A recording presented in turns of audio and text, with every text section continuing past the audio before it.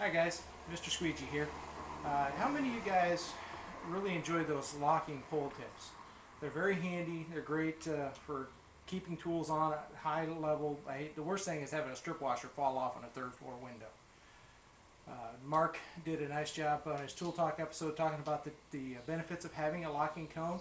But the problem is you either have to have an Unger pole or an Ettore pole to really utilize those locking tips. Well, not really. I really like the Gerlich poles. They go up 24 feet. They're internal locking. They're handy to have. One of my favorite tools as of late is the Mr. Longarm Pro Fit. It's got that trilobal shape to it. It really feels good in your hand. It's really easy to use with, less fatigue. But what they used to have is this tip that went down in there. Then I had to get a separate tip, a screw-on adapter, which is okay, but eventually the adapter wears down.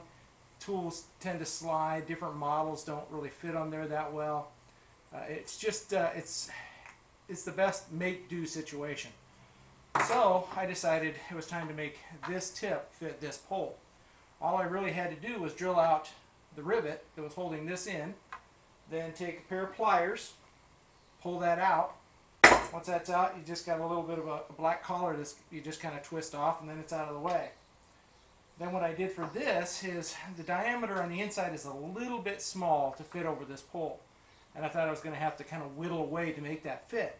But then I realized all I really had to do was take a little lighter, or you could use a heat gun, whatever you're comfortable with, and just heat this area on the outside and then heat it up on the inside.